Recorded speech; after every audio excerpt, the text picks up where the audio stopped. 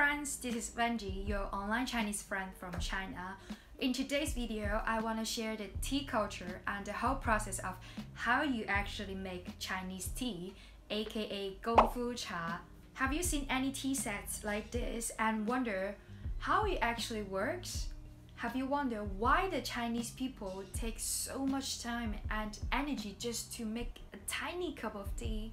Have you got invited by your Chinese friends to their offices or house just for a cup of tea? The most important question is, do you know what's the meaning behind Gongfu cha, Chinese tea? Not only am I going to show you the whole process of making Chinese tea with Chinese tea set, but also I'm going to reveal all the secrets and meaning behind the Chinese tea Gongfu cha. So if you're interested, then please keep on watching. So here are the procedures of making Chinese tea. The first step is to boil some water. Actually, different water temperatures might affect the taste of tea leaves, but generally, you just need to boil the water until its temperature reaches 100 degrees, then you're good to go. The second step is to rinse the tea equipment by using hot water. Just so you know, the tea set is already clean, but for hygiene reasons, we always use hot water to rinse it thoroughly again. That's just our habit, but if you feel like it's a bit waste of water, then you could just skip this step.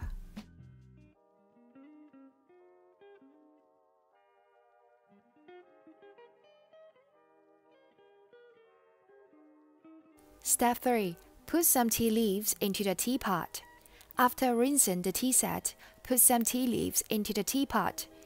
The next step is to pour some hot water into the teapot and wait for 10 to 30 seconds. Because the tea leaves are still in dry condition and it takes about 10 seconds to let the tea leaves fully absorb the water and release its aroma. Step 5. Use tea strainer to filter the tea into the tea serving pot. This step is very important and you should not skip this part, because using tea strainer will take out bits and pieces of the tea leaves. The final step is to serve the tea to your guests. Using the tea serving pot, then fill the tea into the small teacup. Serve the tea to your guest.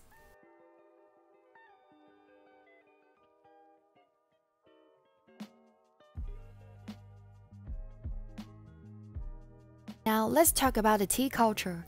The reason why we always spend so much time making Chinese tea is because we enjoy drinking tea as well as we see Gongfu cha as an art. And the second reason is that this is another way to show our respect to the guests.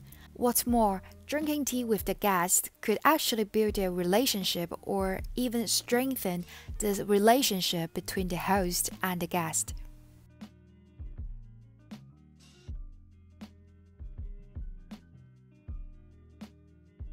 Here's special thanks to my brother for showing us this Chinese tea making process. When you're doing business with Chinese people, it's not surprised that your Chinese business partner always invites you to their office for a cup of tea, and then a couple of minutes later, he starts talking about business with you.